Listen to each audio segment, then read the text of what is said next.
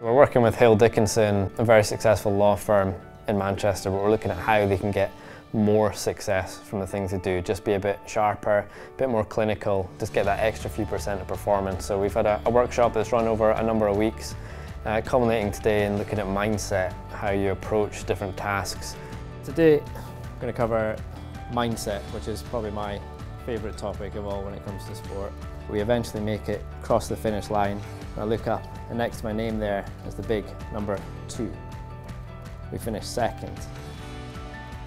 Now this was never part of the plan, obviously.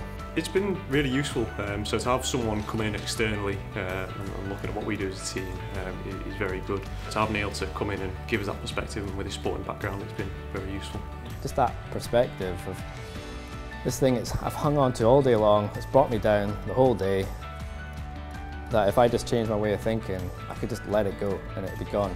I'd certainly highly recommend this. I think it's hugely motivational. I think teams can get a lot from it. I think Neil's Earn Your Stripes model is very well thought through, with a huge focus on drive and performance. And I think there's something in there for any team to take away. At the highest level of performance on a race day, that could be a couple of tenths of a second at least, and that's the difference between winning the gold and not even making the plane sometimes. It's so tight. The insights and lessons I've learned from elite sport really do transfer into the business world. It's really exciting for me to share it with a different world, away from sport, doing something a bit different, but it still has that cutting edge performance competitiveness to it.